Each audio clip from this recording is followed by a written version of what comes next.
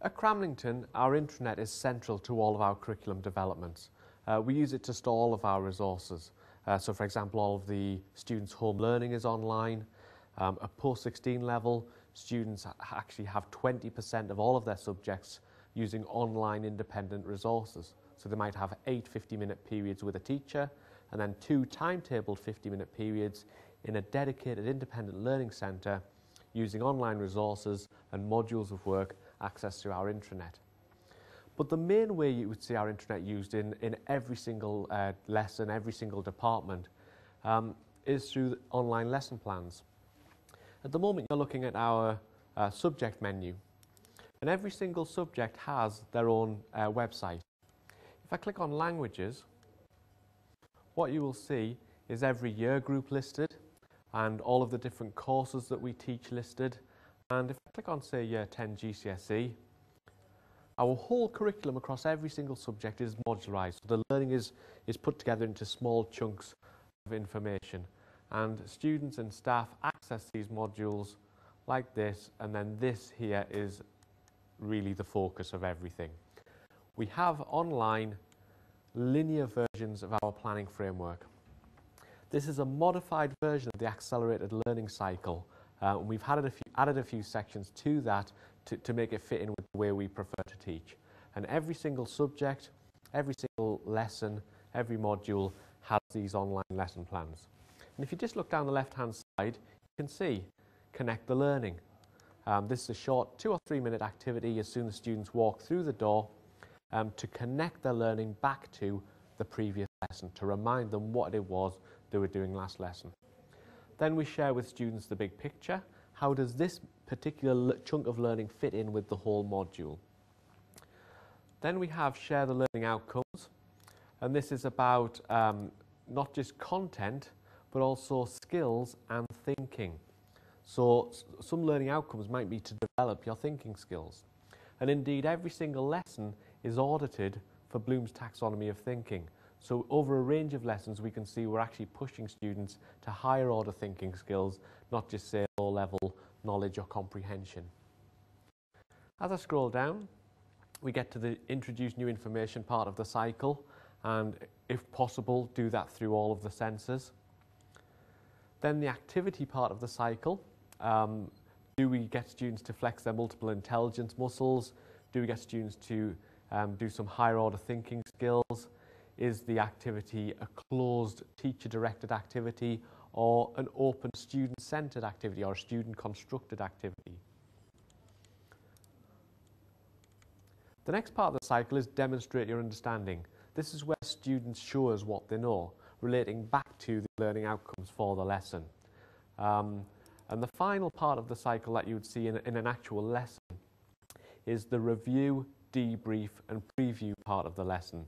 This is where we review the learning so far and preview the learning to come. But also in this part of the cycle, we could debrief thinking skills perhaps. Or if students have been working on group work, we could debrief how that went. Additional sections include assessment for learning and home learning that we've added in.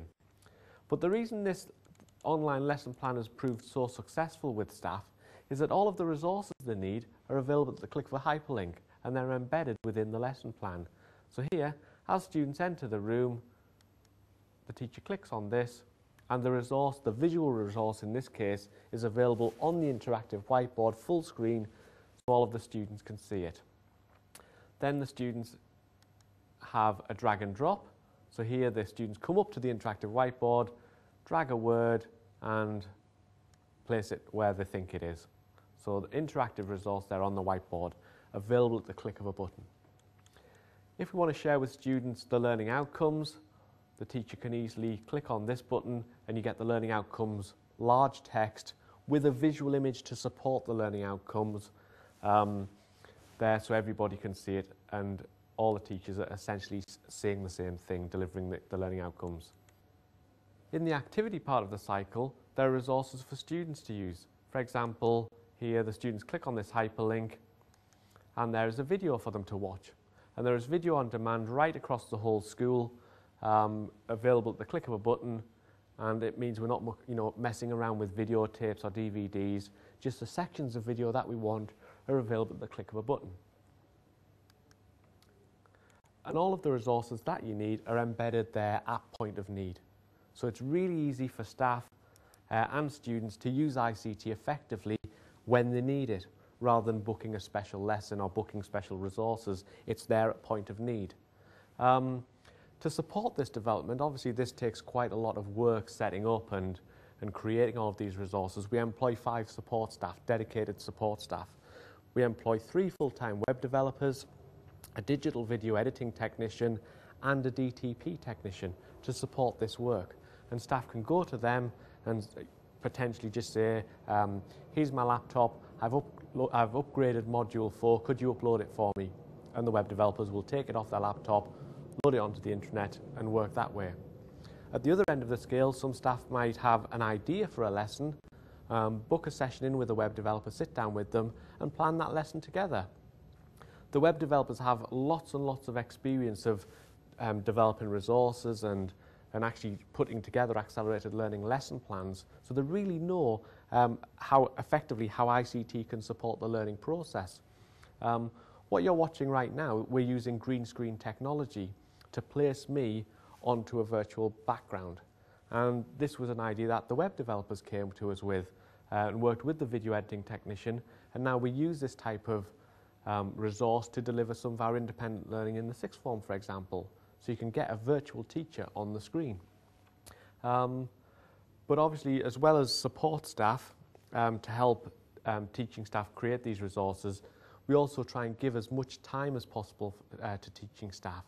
So on a Wednesday afternoon, we've reorganised our school week so that students leave us at 2 o'clock, and then 2 till 4:15 is staff development time, where they develop online resources, or we do training to work out new ways of accessing learning resources. In addition to that, we have 5 teacher days every year, which is where the students are actually off-site, they're not with us, and teachers are in school and they can get on with planning.